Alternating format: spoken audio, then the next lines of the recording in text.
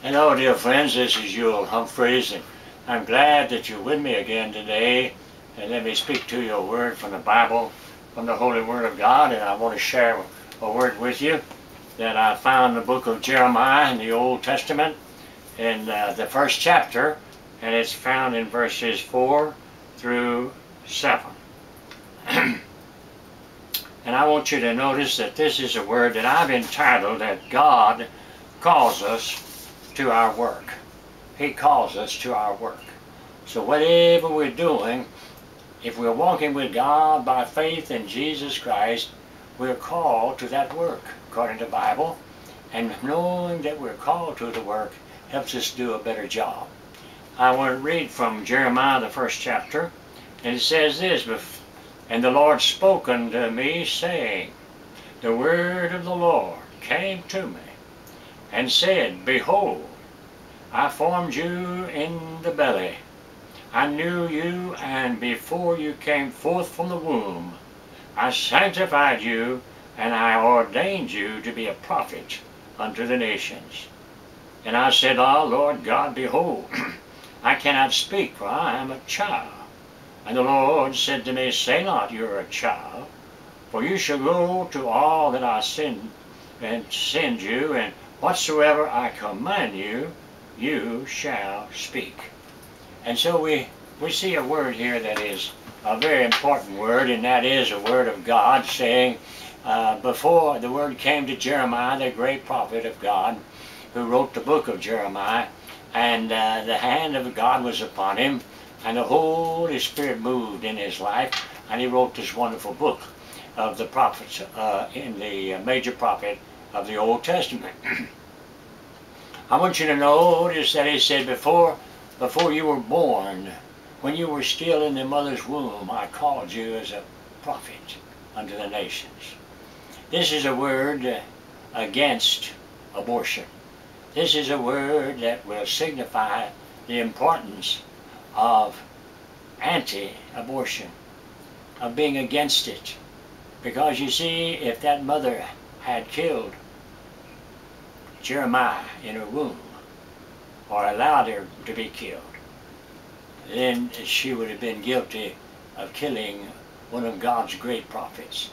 Oh, we need to recognize, over in the book of Job, Job says, you're but a servant to me, but what is a servant compared to a man? He said, when you were in your mother's womb, you were just as important as I was when I was in my mother's womb. And so it is important that we see the advantage and the distinction of being opposed to abortion and to be an ally to the giving of life. Giving of life. Over in the book of Luke, the first chapter, Mary, when she heard from God that she was to bring forth a son, and he shall be called Jesus, she went to her cousin Elizabeth, and Elizabeth, who was also pregnant from her husband, and was pregnant with John the Baptist. And John the Baptist was to be the forerunner of Jesus. And when she came and told Elizabeth, it came to pass when Elizabeth heard the salutation of Mary, the babe leaped in her womb. And Elizabeth was filled with the Holy Spirit.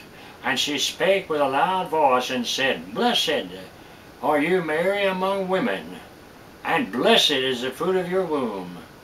And whereof is it to me, or that the mother of my Lord should come to me?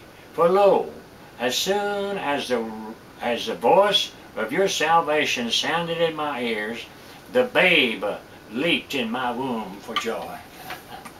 You know, the babe, John the Baptist, leaped for joy in her womb when she heard that Mary was going to bring forth Messiah.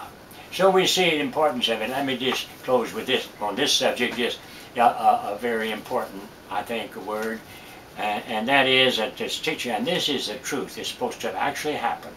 The teacher was teaching a class, and he said, now I want you to think a moment. He said, here is, this has actually happened. He said, the father had syphilis, and the mother had tuberculosis. And they were married, and they had 4 children. One of them died. The other 3 had terminal illnesses and did not live too long. Now she got pregnant again with child number 5. Then he asked the class, what would you do if you were that mother, father? And most of them said, I believe it would be time for abortion. And the teacher said, you would have killed Beethoven. Ludwig van Beethoven, who produced such music, classical music, that we still play it after hundreds of years. He was born from that kind of a situation where the mother said and the father said, we're still going to give them life. You never know. You never know who you're aborting. And so it's important that we know this. Now I might speak to somebody today that you have had abortion. I want you to know something. Dear lady, let me tell you, God forgives. And He forgives that sin. And He'll forgive you and give you peace. And you won't be able just to forget it ever happened and go on with your life. But you need Jesus. You need to know when He shed His blood on that cross, He was paying for your sin and for mine. And when we believe in Him, we're saved forever.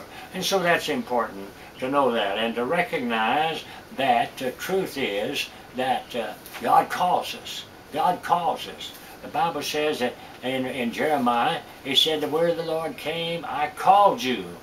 I called you from the womb to be, I ordained you to be a prophet. He not only calls prophets, but He calls housewives. He not only calls prophets, but He calls businessmen, salesmen, people working out in the assembly line. Oh, people working at their computers, office work. Oh, He calls, He calls, He calls. He even calls people who pick up trash and for waste products. What would we do? What would we do without these dear people? Our trash stacking up in our front yard for weeks and weeks and weeks. What would we do? Oh, how important every job is in this world. And God knows it, and He calls wherever there is a need for that need to be supplied. And we need to recognize it. He calls to the lost person, and He says, come to me.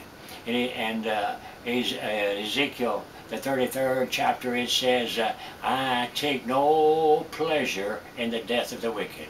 I take no pleasure in the fact that people go away from me and go out into hell without hope. I take no pleasure in that. I would that you would turn and come to me. Oh, people, people, people, He cries. Why will you die? Why will you die? Come to me and believe. And I want you to believe in Jesus.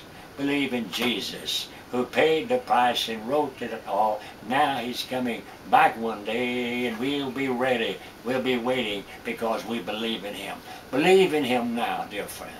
Believe in Him with all your heart. God loves you, and the Lord will save you.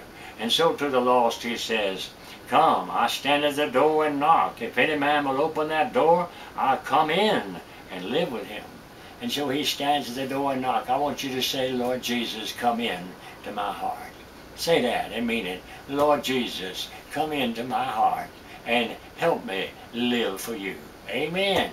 And He'll do it. He'll do it. Not only to those that are lost, but He calls Christians. He calls Christians. And He calls those, and He tells us that we are to try to abide in that calling. In 1 Corinthians 7:20 it says, let every man abide in the same calling whence he is called. And so it's good to do that. If God's called you to be a office worker, then do that which He's called you to do. And try not to go out and get in the assembly lines and build automobiles. But try to find out your calling and do that which God's called you to do. And then you'll be doing a good job, and you'll find peace, and you'll overcome, and you'll know the way that the Lord is leading. Now sometimes He calls people when they don't feel like they're qualified. They don't feel qualified. You remember when I read when He called Jeremiah, He said, Lord God, I can't speak. You want me to be a prophet? I can't even speak. I'm like a child. And the Lord said to me, say not I'm a child, for you shall go to all that I send you, and whatsoever I command you, you shall speak. The Lord will do it. God will do it. He'll speak, and He'll speak through you. And God will do what He's called you to do. We need to recognize that.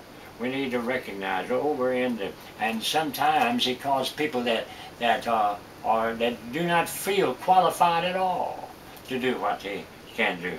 And over in 1 Corinthians, in the 1st chapter, verse 26, it says, you see your calling, brethren, how that not many wise men are after the flesh, not many mighty people, not many noble are called, but God has chosen the foolish things of the world to confound the wise.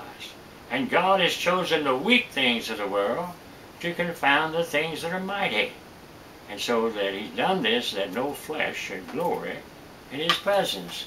And so in order for us to give glory to God, we have to realize that we are nothing without Him. Nothing without Him.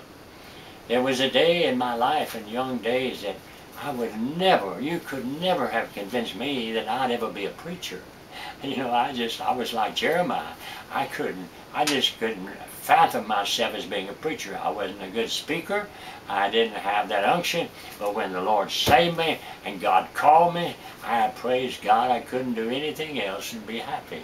I had to preach. I had to preach. And so it's important that we know God takes what we have and brings out of it that which is good. And He sometimes takes the bitter and He brings out the sweet. He sometimes takes the weak and He brings out the strong. Abraham Lincoln was reared in poverty, and became the President of the United States. George Washington Carver, a black man, became famous in a day of racial discrimination. Oh, there are times. Franklin D. Roosevelt became President of the United States, and he was paralyzed. Many people never realized that when Roosevelt was standing speaking to the multitudes of people, he was being held up with crutches on both sides and iron on his legs that would keep him standing for a little while he spoke. And when he left, he'd have to go off in a wheelchair. Oh, we know, we recognize. Fanny Crosby wrote so many beautiful hymns that we're still singing today in the churches. Fanny Crosby, born blind, could not see physically, but oh, what she could see spiritually. And so it is, dear friends, don't be discouraged. Take what God gives you, take that opportunity He offers you, and go at it, and take it, and make of it what God can do by trusting Him instead of you. Don't trust yourself, my dear friends. Trust the Lord. Trust the Lord. And our trouble is we trust ourselves too much. And we need to turn that around and say, Lord God, I'm believing in You, and I know You can do it. Amen. Praise God. And then we read over in the book of Philippians, the 4th chapter, my God shall supply all your need according to His riches and glory by Christ Jesus.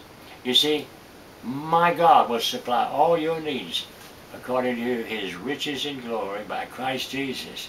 And so it's important that you do what God wants you to do. Some of you are looking for a job. Some of you are wondering whether you ought to change jobs. Make this a matter of prayer. Say, Lord God, I believe just as You called Jeremiah from the womb to be a prophet, that You call Your people today, and that we need to abide in Your calling. And oh Lord, whatever You want me to do, lay it on my heart. Open the door for me and help me see it. And this is what I ought to do. If it's waiting on tables, I'll do it.